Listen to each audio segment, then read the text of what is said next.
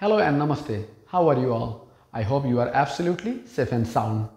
आज म तपाईलाई English Cracker को 9th session मा स्वागत गर्न चाहन्छु. And in this session I'll be talking about top grammar mistakes.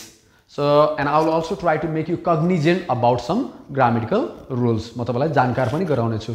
Cognizant अर्थात जानकार गराउने छु. Okay. So are you guys ready? Let's get started.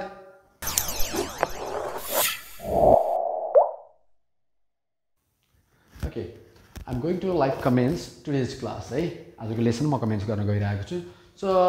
So let's begin with number 1 and say remember to be one or remember verb ing.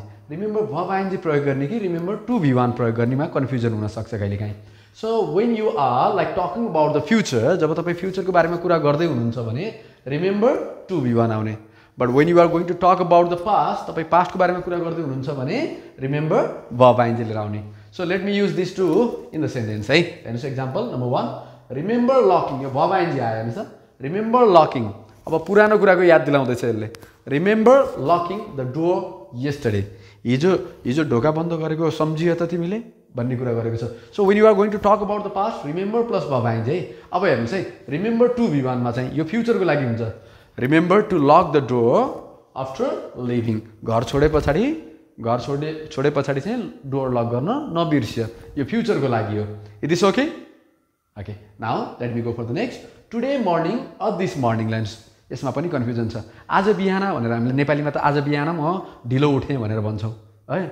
तर आज भन्दाखेरि हामीले प्राय जसो के हुन्छ दिमागमा के आउँछ टुडे भन्ने शब्द आउँछ. But while talking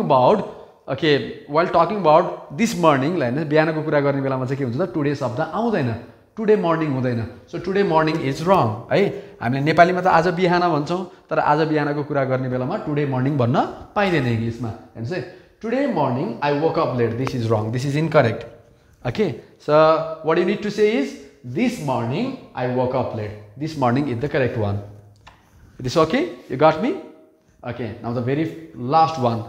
आजको लेसनको यो लास्ट grammar mistakes को बारेमा हेर्नुस् है त. Before or ago. There is often a debate. हेर्नु तपाई हामी बीचमा कहिलेकाहीँ के हुन्छ त यसको बीचमा विवाद पनि धेरै परिरहेको हुन्छ. बिफोर प्रयोग गर्ने कि अगो प्रयोग गर्ने भनेर. So both are correct. But it should be used wisely. हेर्नुस् है. अलिकति विवेकपूर्ण ढंगले प्रयोग गर्नु पर्यो. यसको सर्टेन रुल्स छ. Let me tell you. हेर्नुस् है. बिफोर सँग चाहिँ टाइम आउँछ. After before there should be time. तर टाइम पछाडी बल्ल अगो भन्दा टाइम अगाडि आउँछ. बिफोर पछाडी बल्ल टाइम आउँछ. Okay, let me use this in a sentence. Example, I met him. हेर्नुस् है. बिफोर आए बल्ल time. I met him before 2 years. है. I went to Kathmandu before 2 years. म 2 वर्ष अगाडि काठमाडौँ गएको थिएँ. लाइन्स अब त्यस्तै सेन्टेन्स लाइन्स अब अगो लिएर आउनु पर्यो. टाइम अगाडि आएको हुनुपर्छ. I met him 2 years ago. है. I went to Kathmandu 2 years ago. यस्तो हुनुपर्छ लाइन्स. अगोको अगाडि टाइम हुनुपर्छ. बिफोरको पछाडी टाइम हुनुपर्छ लाइन्स. बिफोर भनेको अगाडि आउँछ. यसलाई सम्झिनु पनि टेक्निक छ. बिफोर भनेको अगाडि हुनु पर्यो. टाइम अगाडि. ओके. अनि यति सम्झ्यो भने हामीले अगो पनि ल्याउन सक्छौं. Okay, now there is a note है. कहिलेकाहीँ यो अब यहाँ अलिकति कन्फ्युजिङ छ फेरि. हेर्नुस् है. यहाँ यो कन्फ्युजन नरहोस् तपाईहरुको लागि. यस्तो केसमा चाहिँ यो इभेन्टलाई टाइमको रूपमा गर्नुपर्छ हामी. जस्तै I met him 2 years before. यहाँ त मिलेन. हेर्नुस् बिफोर अगाडि आउने भनेको थिएँ मैले.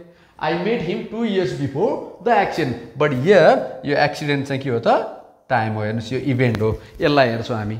यो इभेन्ट यो घटनालाई हेर्छौं. यस्तो खालको सेन्टेन्समा चाहिँ हामीले यस्तो टाइम अगाडि इभेन्ट अगाडि लिएर आउँछौं. Before I met him 2 years before the accident. Otherwise okay, this is the rules. Okay, so you got me. I hope you got me very well. अब यस्तै अरु भिडियोजहरु चाहनुहुन्छ भने हाम्रो च्यानललाई सब्स्क्राइब गर्न नबिर्सिनु होला फर द इन्करेजमेन्ट है. हामीलाई सब्स्क्राइब गरेर इन्करेज गरिदिनु होला. So for that please subscribe and don't forget to press the bell icon right next to it. So love English, you learn English. Thank you very much.